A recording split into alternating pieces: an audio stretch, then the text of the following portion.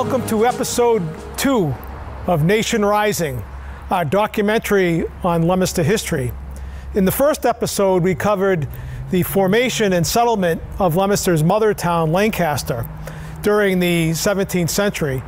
In this episode, we will see how Leominster was carved from that mother town in 1740, and we will get a chance to examine the early development of our community, Leominster. As the 17th century faded, it was clear that the new century would bring an epic struggle for the mastery of North America. That struggle would be among the English, French, Spanish, and of course, the Native American populations. The Native Americans were struggling against all odds to hold on to their way of life. Clashes between France and England on the European continent would spill over to North America, and some of those wars would pit English colonists against the French and Indians, who controlled large swaths of western lands that menaced the English colonies' hold of the eastern seaboard. Increasingly, the Native American population became a pawn in these fights to control the continent. The taking of Native American lands was not accomplished by forced displacement only. The process involved some complexity. While some land was occupied by force, other settlements occurred in a vacuum. Still other land acquisitions happened as Indian tribes were thinned by disease or the rightful providence of God, some pious English acknowledged in the heathen suffering. There were also purchases of land from Native Americans. The people of Leominster long prided themselves on the noble way that Indian land was acquired for their town. In his 1852 History of Leominster, David Wilder noted, "It must be a source of satisfaction to the owners of real estate to know that they acquired it honorably, paid for it honestly, and obtained a good and sufficient title to it." In 1701, a group of Lancaster men purchased 50 square miles of land from the Sagamore of the Nashua, George Tohonto. From this additional grant, as it was known, was carved Leominster and other towns decades later. But did the white men really buy the land? Or was this a transaction more like the purchase of Manhattan Island by the Dutch? This is the grave of Deacon David Wilder, who in 1852 wrote a history of Leominster. And in that book, he took specific pride about how Leominster was acquired. It was a source of pride and a source of satisfaction to the early Leominster residents that the land that Leominster was carved from was purchased from the Native Americans as opposed to being taken from them. In 1701, certain Lancaster men, Nathaniel Wilder and John Houghton, purchased 50 square miles of land from the Native Americans. The deed was signed by George Tohonto, the Indian sachem or chief. It was interestingly witnessed by Mary Osconomag, who was a Native American woman. And the deed recited that the former sachem, Sholin, was paid 12 pounds at some prior time, that a Native American by the name of Quinnipiac, or James Weiser, was paid 46 shillings at a prior time, which converts to 2 pounds and 6 shillings. And those two men, Houghton and Wilder, promised to pay an additional 18 pounds to George Tohonto and his people. The responsibility for surveying the land was the Native Americans. They were supposed to have it done in 4 months and have it formally incorporated into a precinct of land by the general court. It never happened. The surveying and formal incorporation of those 50 square miles of land called the additional grant as part of Lancaster did not occur until 10 years later. So one has to wonder how much of the 18 pounds the Native Americans were actually paid, because in the deed it references that some of that 18 pounds was not paid at the time, but was secured on a future promise.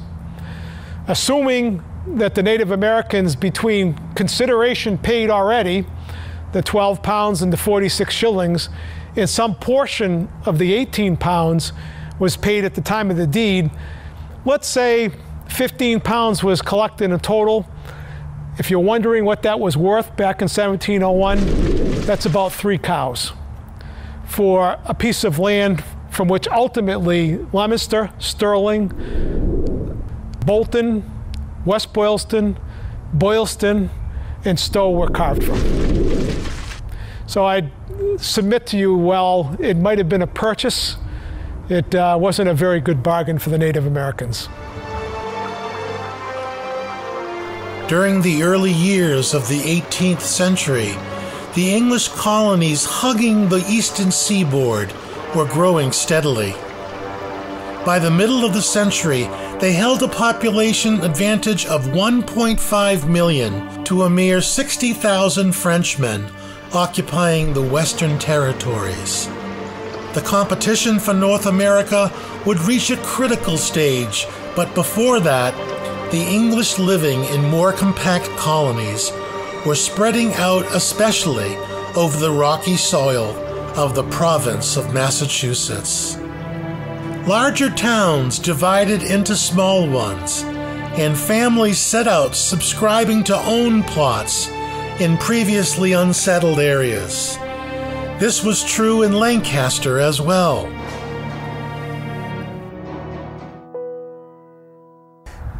The first English settlers who came to the additional grant, or that portion of the additional grant that ultimately became Leominster, were Gershom and Elizabeth Houghton. And this monument represents that settlement by that intrepid young couple back in 1725. Their homestead was a short distance from where this stone was placed, and this marker was originally on Hill Street but moved a number of years ago and was placed by the Leominster Historical Society in 1910, 4 years after the Leominster Historical Society was formed.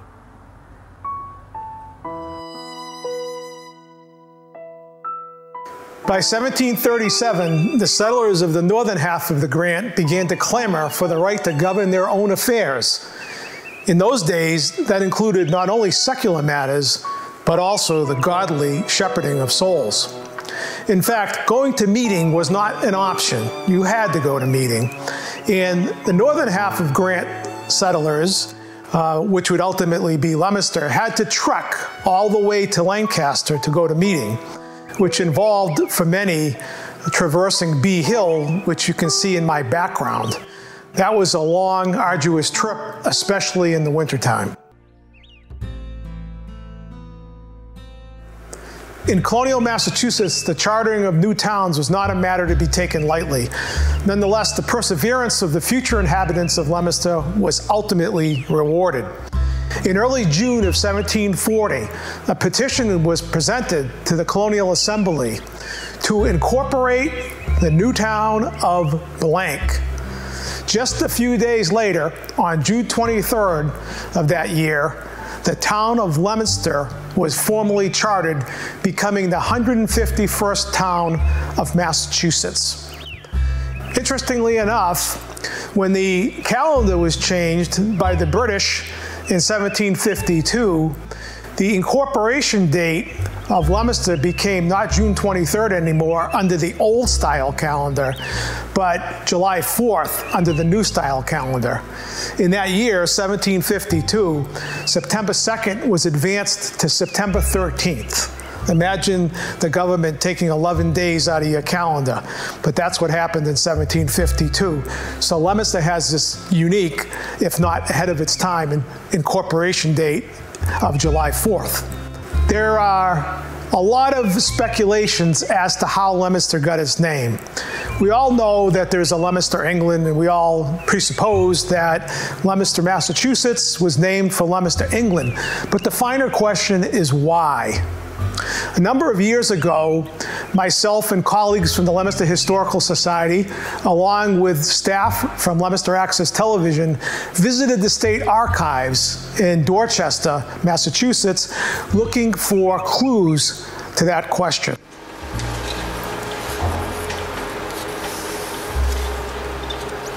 I'm here today with Jennifer Fosmith at the Massachusetts State Archives.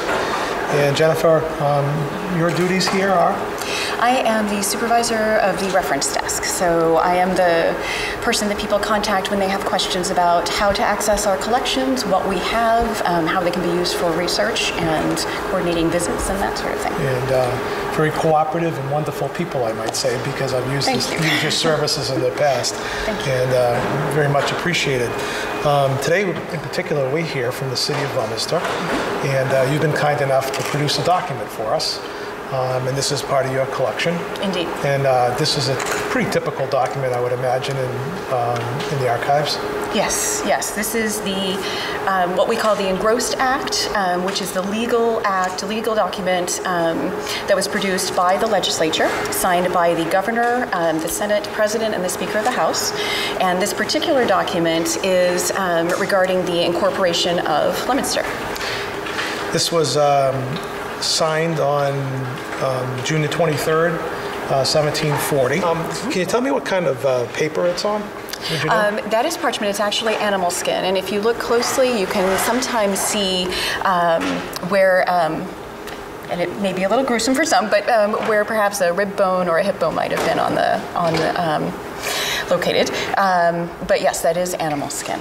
The interesting thing about it is that this was before there was a calendar change.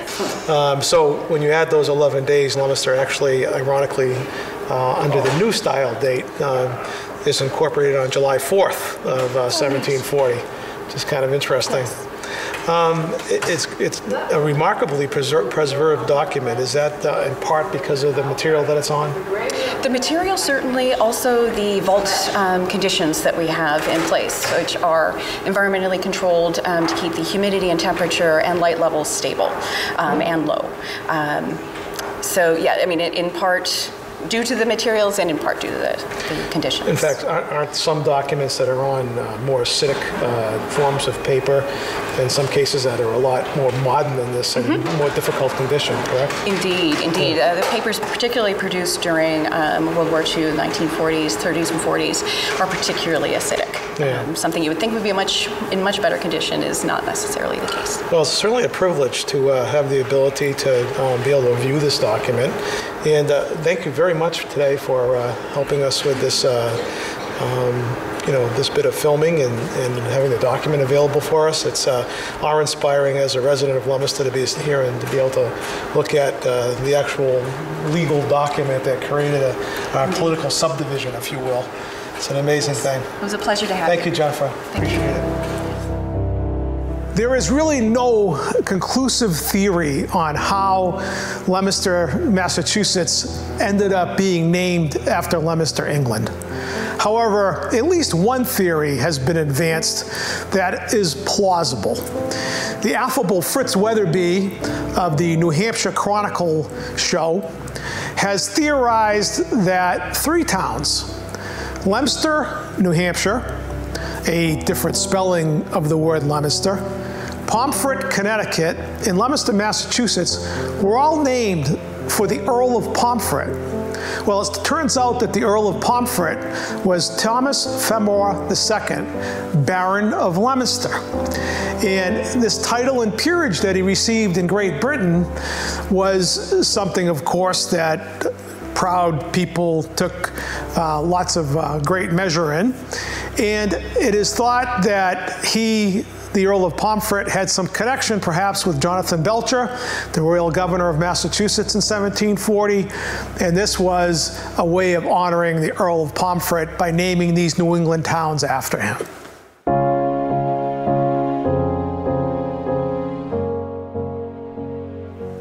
So once you have a charter, that doesn't mean you have a town. So there were settlers, of course, already in Leominster at that time.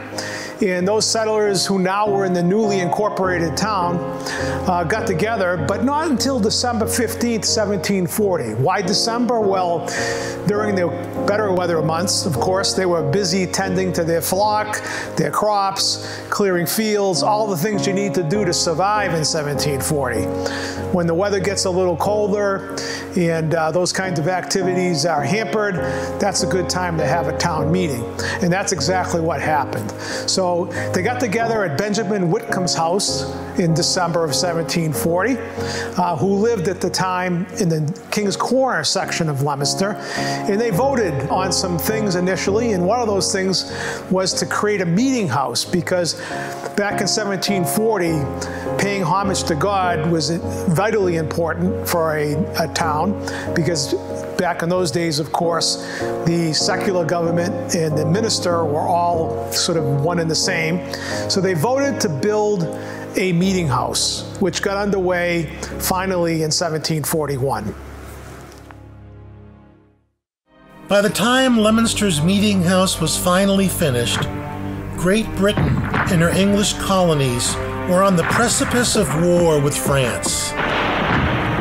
In 1753, America's future founding father, George Washington, was sent by Virginia's governor to warn the French out of the valuable Ohio Valley.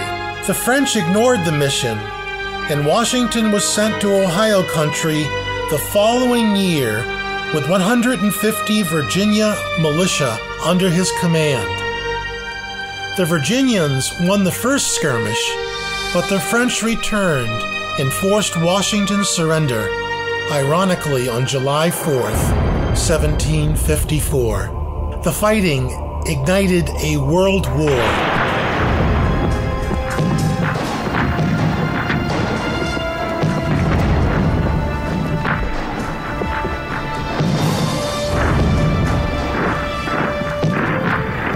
Fought on the continent, on the sea, and in North America. Called the French and Indian War in North America, the war was known as the 7-Year War in Europe. The British shifted their resources away from the fighting in the West Indies under the capable leadership of William Pitt, who came to power in 1757. The British resources were concentrated in Canada, and once that happened, Louisbourg fell in 1758, Quebec the following year, and finally Montreal in 1760, effectively ending the war in the North American theater when the French flag flew over Canada for the very last time. The war went on for 3 more years globally, until the Peace of Paris was signed in 1763. Leominster men, like other colonists, made significant contributions to the war effort, something that the mother country had complained was lacking during prior North American conflicts. Benjamin Whitcomb was the second born of 16 brothers and sisters. Leominster's first town meetings before the meeting house was built in 1741 were held in his parents' home. Young Benjamin, at 18 years old, saw his first active service under the command of General William Johnson in 1755. Whitcomb saw action in an expedition against Fort Frederick at Crown Point, New York, as well as the Battle of Lake George, which resulted in the building of Fort William Henry in 1755. 2 years later, Whitcomb helped defend Albany and New England's western flank when the French gained control of Fort William Henry. At a mere 21 years old, Whitcomb was enlisted in the company of James Reed for service with General Jeffrey Amherst, who will forever be remembered for purposely providing Native Americans with blankets infected with the smallpox.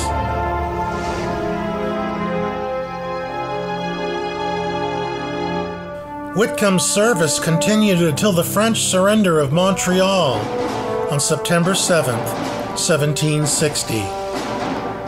The young men that witnessed the historical shift of power and the changing of a continent was 3 years old when Leominster's earliest leaders met in his parents' home. In time, Whitcomb would play an important role in another North American war. There, he would be fighting the British, not fighting alongside of them.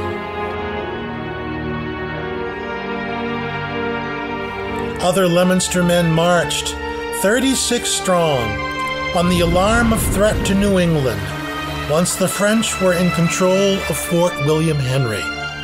Among them, Colonel Oliver Wilder's men was Lieutenant Luke Richardson. Lieutenant Richardson also served at the Battle of Lake George. Richardson was the son of one of Leominster's earliest settlers, James Richardson, who was the second owner of a home which came to be known as the Old Abbey. Now gone, it was near the intersection of Fruit Street and Lindell Avenue in Leominster, and was built by Josiah White with 3-inch planks from his sawmill. Luke Richardson's son left the following recollections about a year before his death in October of 1863. When my father and mother commenced housekeeping in 1758, it was in the house with grandfather, James Richardson, one of the early settlers of Leominster, where they continued to live. The first settlers in those days were compelled to endure sufferings and hardships far beyond any that were endured by the early settlers in the far west. They were surrounded not only by the wild beasts of the wilderness, but by the still more ferocious savages. At the approach of night, they took refuge in some garrison, if one were near. Otherwise, they took into the house with them every deadly weapon, guns, axes, scythes, pitchforks, clubs, everything that could strike a mortal blow. While hoeing in the field, their big dog would sometimes fly to the brow of the hill and bark loudly, with hair bristled up. The dog undoubtedly scented Indians in the swamp, for their foot tracks were discovered in the cornfield after the corn was fit to roast, and in the winter, when our people went to the swamp to obtain wood for fuel, they would find logs partly burned, where Indians had roasted corn. There was a spot on the hill, as one goes to the swamp, where I have counted 20 or 30 Indian corn hills at a time. Tomahawks, scalping knives, flint arrowheads, stone hoes, stone chisels for cutting ice, and other native implements were found long within my remembrance. If those were not times that tried men's souls, and women's also, I have yet to learn what could be.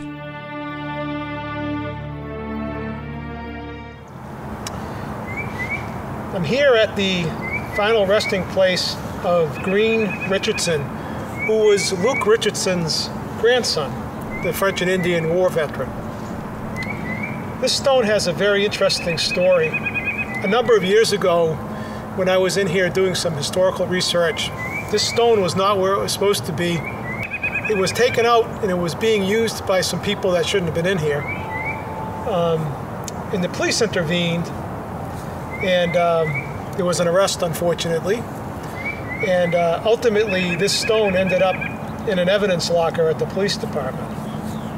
16 years later, I got a call from the detective who said they had a gravestone they didn't know what to do with.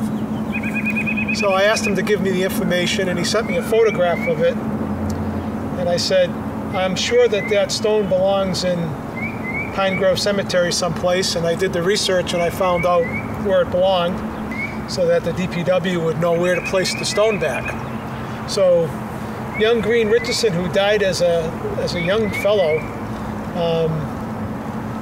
didn't have a stone for 16 years, and I forgot when I was contacted by the detectives that I was actually the person who called to notify the police that the stone had been essentially taken from where it belonged. Stone's also interesting because the original inscription says that Green died in 1777, but if you look carefully, the inscription has been corrected manually to show that his date of death was June 9th, just before the Battle of Bunker Hill in 1775. Of course, that's when that battle occurred. He was only 1 year old, 1 year, 8 months, and 13 days old at the time of his death. And I'm heartened that his stone has been returned to its proper place, even though it was absent for so many years. Before Leominster's charter was 20 years old, early days of amity within the town gave way to troubled times. According to David Wilder's account, the Reverend Rogers was a scholar. He was a studious and learned divine. But whether at the time of his settlement he was quite as orthodox as he had been recommended to be by the neighboring ministers, or whether by diligently searching the scriptures he had discovered more truth, which, as a faithful minister of Jesus Christ, he considered it his duty to communicate to the people of his charge, or whether a portion of his people, and especially some who had come into town after his ordination, were inclined to stick fast where they were left by Calvin, that great man of God, who saw not all things, are questions upon which it does not become me to express an opinion. I'm speaking to you from Leominster's Pine Grove Cemetery, and I'm standing next to the final resting place of Leominster's first minister, Reverend John Rogers. Back at the time that Rogers was ordained, in 1741, this was the center of Leominster. In fact, the meeting house was located to my back and built during that period of time, and stayed that way until 1774, when Leominster Center was moved to where it is today. Reverend Rogers had a rather uneventful first 15 or 16 years as Leominster's minister, but by 1757 he started to espouse theory that troubled a lot of Leominster's churchgoers. In essence, he believed that Christ was not a deity but a prophet, and this was sort of the Unitarian thought process. He was kind of ahead of his time in that regard, but this didn't sit well with many of his fellow Leominster churchgoers, and they started to watch him very carefully. We advise the said aggrieved at the present, and for the space of 3 months at least, to attend upon their said pastor's ministry, and to hear him with candor, waiting upon the God that hath the hearts of all men in his hands, to give them relief in such way and manner as shall deem best to him. But if, upon so long attending and waiting, they find no alteration in your pastor, handling the important doctrines of religion, but that he still goeth on propagating his errors, or give no satisfactory evidence of his change of principle, we advise that you renew your application to the council by the moderator, or if it be in the providence prevented, then the next eldest minister, or the eldest scribe, for further advice. They started to investigate him. In 1757, July to be exact, they put together a council of churches. 14 separate churches from the area got together to review the case, and by early 1758, in January, he was dismissed as Leominster's minister. Christian friends and brethren, I lament that we must be separated. I suffered and toiled with you to establish this church. Most of those who laid the foundation of this altar of God in the wilderness will stand by me. My enemies are mostly those who came among us as strangers, whom we welcomed with a Christian affection to our table of communion and house of worship, but who have now ungratefully, like the serpent in the fable, bitten their benefactor. The council, too, which have advised you to this course, are not free from guilt. Some of them, and not a few, think as I do on these very doctrines, which they pronounce so fatal, and which they call upon me, in the pitiful tones of children, to renounce. I forgive them their sin. May God forgive them. In 1759, Reverend Rogers filed a lawsuit against Leominster, and that lawsuit ended up getting settled by 1761. And part of the settlement of that lawsuit was to allow the setup of a separate precinct in the community for Reverend Rogers' flock and a separate precinct for Reverend Gardner, who was the second minister of Leominster, for his parishioners. Reverend Rogers' people went to North Leominster, and that's how North Leominster was created, as a separate precinct or as a separate part of Leominster. Reverend Rogers preached until 1788, and some of those years from his parsonage in North Leominster.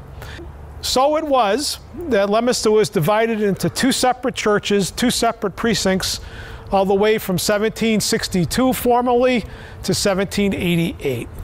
Leominster was ultimately reunited in 1788 under one church and one precinct under Francis Gardner, who was the successor to Reverend Rogers and Leominster's second minister.